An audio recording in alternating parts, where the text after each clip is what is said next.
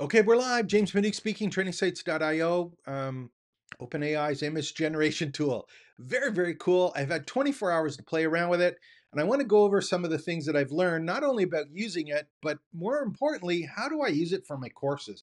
I'm creating online courses. Maybe I'm doing lessons or different lessons, or I'm doing some kind of slide deck or PowerPoint thing that I'm going to turn into a course, or I've got marketing material that I actually want to put together.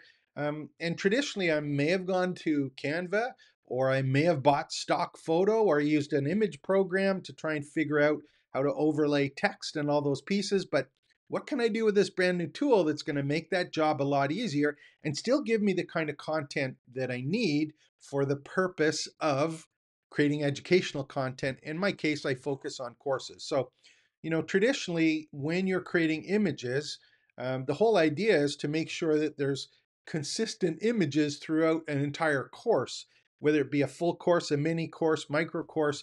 But anytime educational content, I would think that you want to have it kind of recognizable so that it's woven or relevant to each of the lessons and the course that you're working on. And this can be in a PowerPoint presentation, or it can be actually embedded images directly into the content. And I've talked about a couple of these. One of the ones I really like is one from napkin.ai. I like that one a lot. But there's other times when you want to or need to create something. And here's an example of one that I actually created yesterday, just to show, in this case, how well you can add text to images that are generated. And this image that you see right now was generated by OpenAI. And the reason it looks good is not because I gave a real fancy prompt on the OpenAI and ChatGPT to generate this. It's because I creatively plagiarized one that already worked. I basically took it, modified it a little bit, and got this particular image. Now, before I go show you the original in the prompt, I want you to take a look at this on the screen right now and just realize a couple of neat things with this.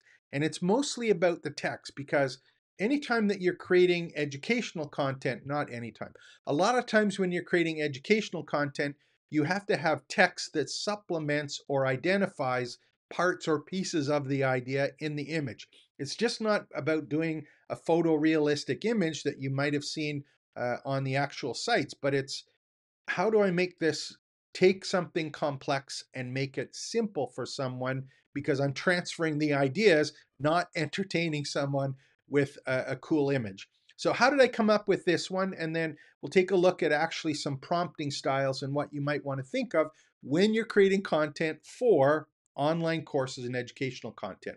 So how did I come up with this? Basically, I stole it, and when I say stole, this is what I did. And again, I'll put the link to this. This is the OpenAI website where they had news. And this image that you see here was part of the announcement that OpenAI came up with. And this was a demo that they created. Now, if you haven't been here, go take a look at it. And there's some cool stuff to see. But what I suggest that you do is don't look at the images as much, but above each of them, you can see that it has selfie view of the high five, but it also says, here it is, a wide image taken of with a phone, with a phone of a glass whiteboard in a room overlooking the Bay Bridge. The field of view shows a woman writing, sporting a t-shirt with large OpenAI logo. The handwriting looks natural and a bit messy, and we see the photographer's reflection. But look what happens here when we click on read more. This is a very specific prompt. So what I did is I basically copied the entire prompt. And I copied it, and all I did is I changed the text that was supposed to show up on the image. And when I did that, what I got was this image. It's different than the one that they got, but similar in respect to the text shows up perfectly. And the great part about the text is I couldn't find any spelling errors on it. It's legible, no spelling errors. It shows up well enough that it can be used there. So that's a photorealistic one with a lot of text on it. Very, very, very helpful when you're doing these kind of materials for online courses and training material. Now, having said that, photorealistic is cool, and there are cases where you might want to use text with photorealistic ones. A lot of times, photorealistic image isn't helpful to the actual idea. So what I'm going to do right now is I'm actually going to show you a way or an example of how you can use this brand new tool to take a complex idea and turn it into a simple image. And I was doing that a little bit earlier today when I was working, and I was putting together a little bit of content for a course that I was working on with someone. And this whole idea behind this was it was about trying to figure out crowd density in a security kind of situation. And the whole thing was it's like, how do you know what's a safe crowd? How do you know what's a limited movement crowd? And how do you know what's a dangerous density? And how do you know what is like super crowded, time to bolt? And it was that crowd size that if you look at it, it shows up as a bunch of text. There's no easy way to try and get an idea of a crowd size based on some numbers when it would be a lot easier to visually represent it. So this is actually the one that we came up with, and I'll open this one up and then show you the different prompt on this. So here's an example of one where it had the 4, and instead of looking at the bottom of the screen here where it said, hopefully you can see that, I'll move it off to the side.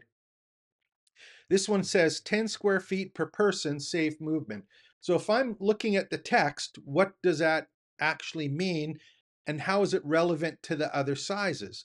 Well, let's take a look at 5 square feet per person, and that's limited movement. And then finally, there was 3 square feet, and you can see that it actually went down to one where it was like super crowded and the feet. So you have an idea in perspective of what an actual crowd size looks like instead of just the numbers.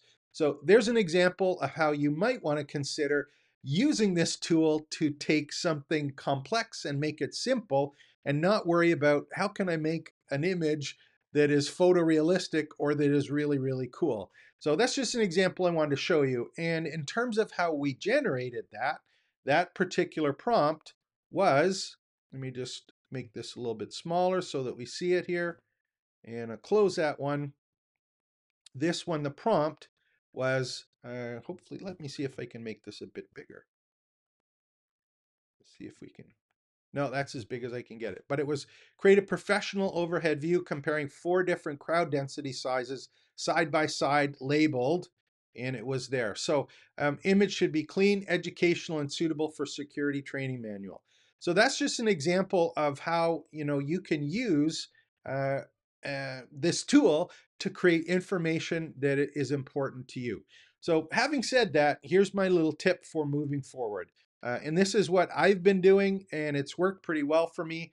And that is whenever you're creating any of these particular prompts, I basically ask the tool, ChatGPT, and or another tool to create the text to generate the actual image. Uh, there is some points that I can leave you with, and I put a link to them. If you haven't already, like go to trainingsites.io/join. That's our free community. I have all the prompts and stuff that I've used here, as well as the notes on this video. It's free to join the community there and love to have you there. But in terms of actually putting it together, you got to get pretty good at writing the prompts or creating the prompts so that you can actually put these together. And these ones can be done as somewhat photorealistic, very photorealistic. It's up to you on how you want to create it as it relates to the content that you're using. So I use one AI tool to create the prompt to give to another tool, and then I create iterations of it. And again, just take a look at your content and say, is this something that's complex? How can I make it simple? Ask another tool to say, hey, I have this idea or a text. I want you to create a text description that I can give to OpenAI image generation to represent it in a visual way, and it will create a prompt for you. So that's a pretty cool use of it. A couple other things just that you want to, kind of think about it when you're doing this is the cool thing with this tool that I'm just playing around with now. There's 2 things that jump out, 3 things that jump out for me just to consider that makes it different than a lot of the other ones. The first one is that it is super at text. So anytime you have images in your course creator and you need to put text on an existing image and or create an image, this type it out word for word what you want, and it has a really, really good engine, I guess, to embed that or overlay it on top of the images that you want. Again, it's super at doing that. So that's the first thing. Second thing is that you can add your brand kit to ChatGPT that allows you to use your fonts, your colors, your sizing, everything that you want the images to be or have on the images or the style of images. That stuff can actually be incorporated into them, which I think is a huge it's a huge help when you're creating or using an image that grows or changes throughout each lesson, having the image be consistent to the previous image moving forward. And that's the other thing that happens is that consistency. If you go and take a look at any of the demos that were created on the OpenAI introduction, and I'll bring this one up for you just for a second again. The first image was here, this one here, and then actually create a selfie view of the photographer as she turns around to give him a high five. That's all the iteration required. You can see that the text is identical and it's in the same perspective, the same context. So these tools allow you to add your text, add your brand, and they're consistent across all of the different images, which is something that I really think is one that we're going to be able to use when we're creating course content. So here's kind of a little checklist. And again, I'll put this in the notes at trainingsites.io, but you want to make sure that your prompting is not vague. That first one that I showed you that they had for the women on the glass whiteboard, it looks like it was one sentence. It was a huge sentence that was specific as to what the person wanted. So you're going to actually have to get creative and think about what do I need to type in to actually get the image that I need that represents that image or complex idea and makes it into a relevant image. Um, don't be unrealistic. The images they showed on that particular release, some of them were the eighth iteration of it. So they had to run it 8 times with different variations of the prompt to get the one that they actually showed in the news release. And you want to make sure that you use terminology at all possible. If it's photorealistic, you want to use terminology that the large language model understands. So if you're using, the rule of three, or if you're using things for cameras, whether it be perspectives or lens types or portrait styles, or all of those different kind of pieces that you find out about or you should learn about, try and use ones that are industry accepted or commonly accepted for the type of image that you want. And don't enjoy or don't forget that some of these models are better for some things as opposed to other ones. Even though OpenAI and the ChatGPT is a great tool, it may not be the best one for you based on what it is that you want. The cool thing, of course, is that it's available free and it's built right into ChatGPT that allows you to do things quickly. And then play around with it and have some fun with it. So I'll put a couple other pieces just to kind of think about on this one, but just spend some time playing around with it and get creative thinking, how can I do something more than an image of a cat on a hat? How am I going to use this in a course? How am I going to use this in individual lessons? How am I going to use this in PowerPoint presentations or slide decks that I do? How am I going to use this in webinars that I create or marketing materials? All of these things, emails, all of these things are ones that we run into as course and content creators. This tool is here, ready to use. Throw your prompt in and you're way to go to the races. So have some fun. Let me know below what happens. And again, if you haven't already joined trainingsites.io, love to see what you generated and the course that it's for so that you can share some of your experiences with this week's, it was this week's big news from OpenAI.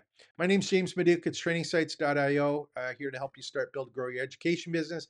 Like and subscribe to the channel, all that cool stuff. And we'll see you again tomorrow with another great video.